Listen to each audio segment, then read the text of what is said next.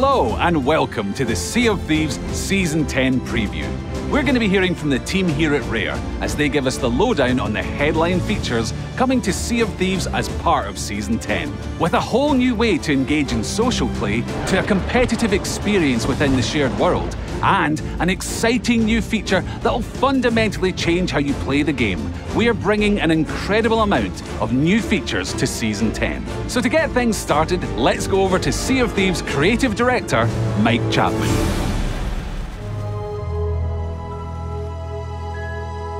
Hello everyone. Firstly, I'd like to take this opportunity to thank you for your patience and understanding regarding the delay to Season 10. We know that Season 9 has run exceptionally long.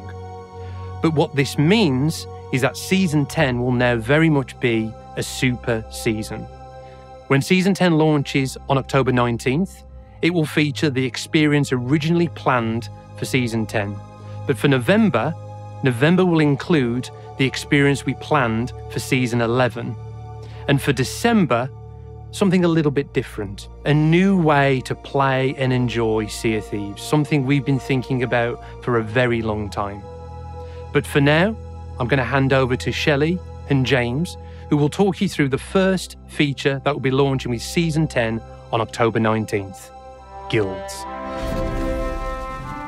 In Season 10, we're introducing guilds, which is a new way for players to form meaningful bonds beyond their immediate crew and builds on the uniquely engaging social gameplay of Sea of Thieves. We believe that being part of a crew and playing together is one of the best ways to experience Sea of Thieves. We wanted to bring that experience to more players more regularly. Guilds bring players together under a shared name and identity with common goals, which really gives players that framework to experience the best of the shared social gameplay. With guilds, you can have 24 of your friends, or enemies if you like to keep them close, in the guild with you at any one time.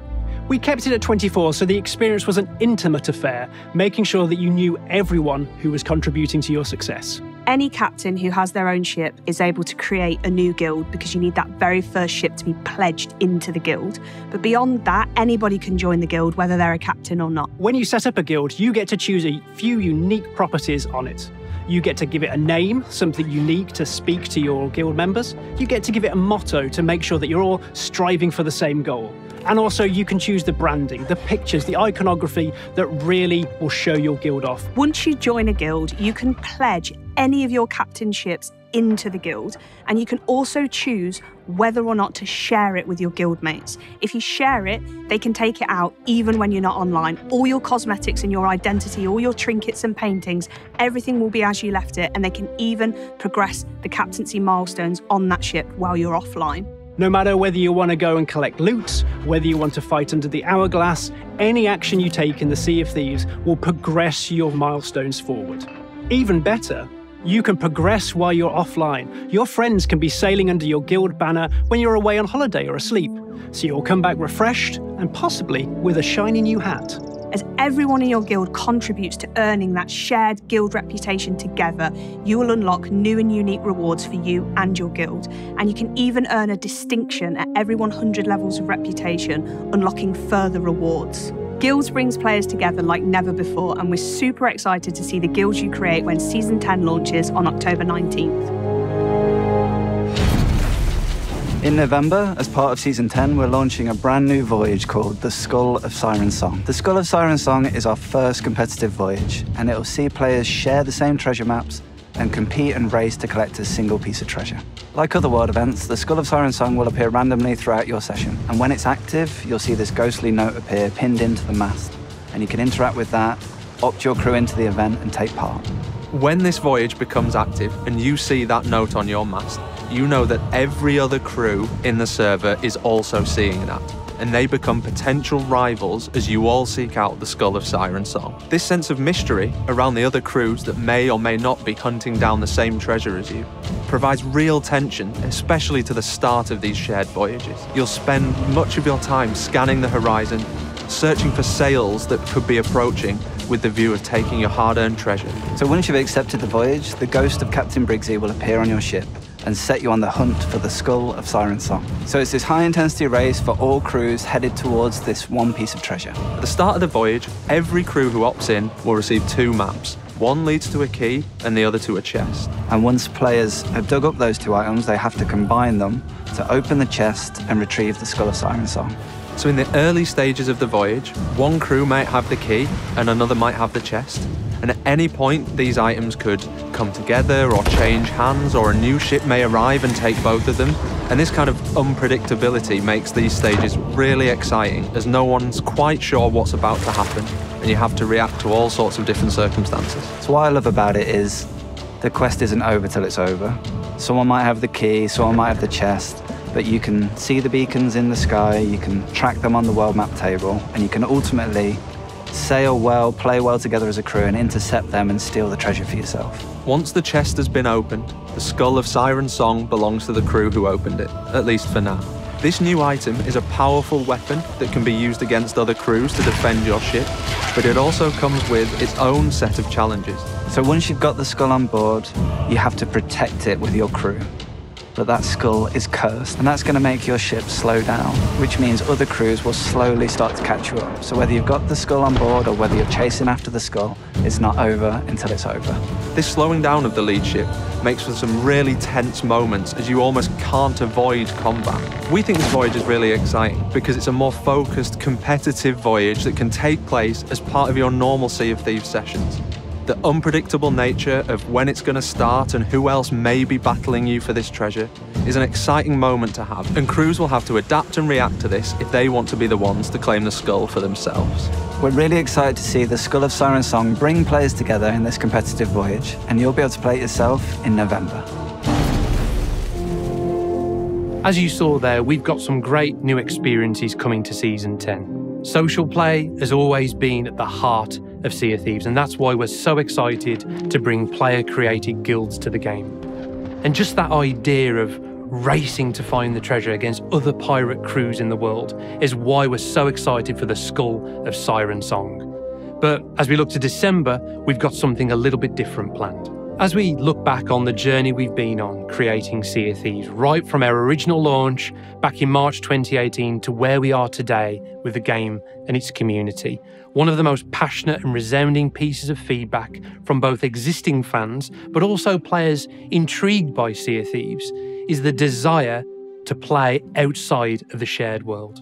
The ability to experience pirate adventures in Sea of Thieves on your own or just with your chosen friends. This is something we've thought long and hard about.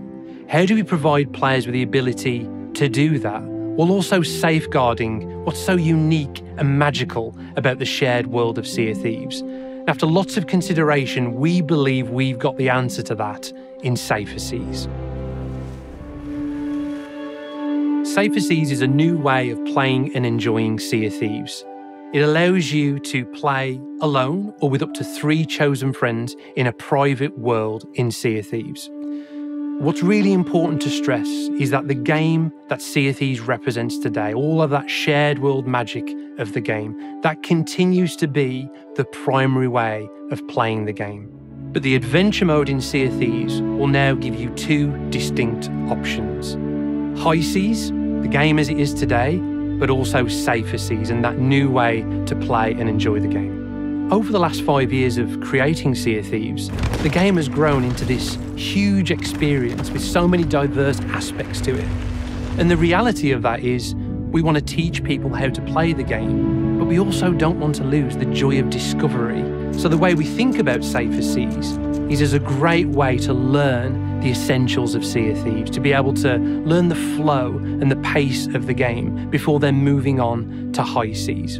And alongside allowing newer players to get to grips with the game, it also allows experienced players to truly immerse themselves in the world and take it at their own pace, experiment and see everything the world's got to offer on their own terms. So we see Safer Seas as very much a complementary way of enjoying Sea of Thieves, a new way to enjoy the game with your friends or to immerse yourself in the world. Safer Seas won't evolve separately with its own unique features. It just provides that new window into experiencing Sea of Thieves for the first time. So when we think about the specifics of what progression means in Safer Seas, As I mentioned earlier, we want this to be a way to learn about the game, learn about the systems and how to progress in the game. So players will earn progression in certain trading companies, but it will be at 30% of the value of what you'd earn in high seas. So both progression and gold will be earned, but at 30%.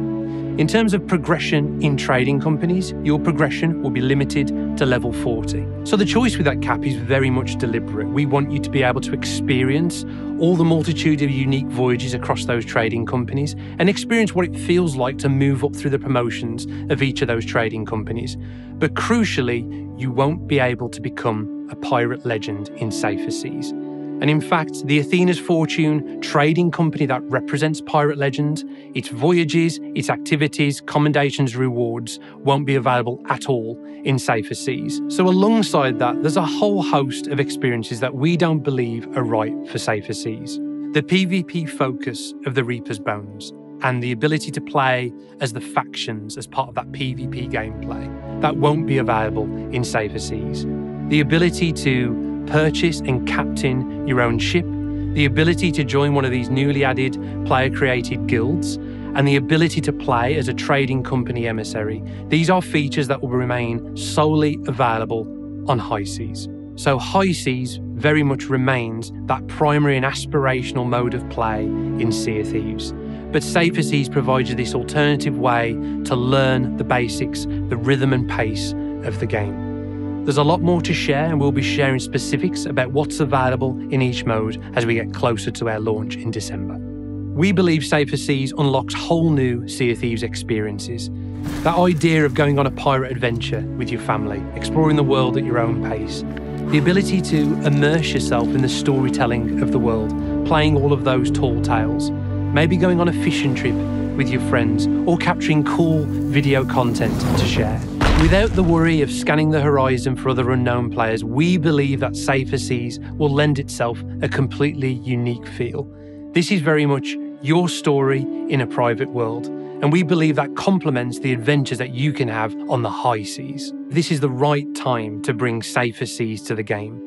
The game over the years has evolved to be so big and diverse with all of these wonderful experiences on offer.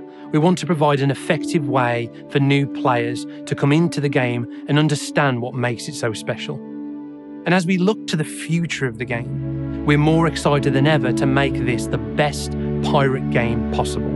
If you like pirates, there should be something in Sea of Thieves for you. That's why we're so excited for Safer Seas and the future ahead next year.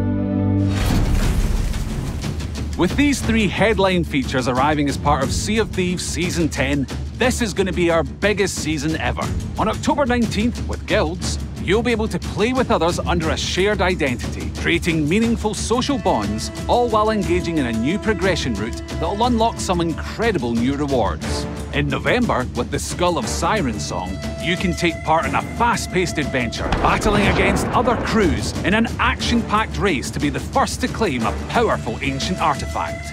And in December, with Safer Seas, you'll have the option to head out onto the Sea of Thieves and engage with the world at your own pace. Whether you're sharpening your skills at a sea fort or taking on one of our many tall tales, this will allow you to experience a large portion of Sea of Thieves in your own way. We're incredibly excited for you all to experience the new features that we've outlined here today. But this, of course, is just part of what we're bringing with Season 10. Keep an eye on our social channels for more information about what else is coming as part of the season and for more detailed looks about the features we've mentioned today. We're now at the end of this Season 10 preview, so thank you so much for watching, and we'll see you on the seas.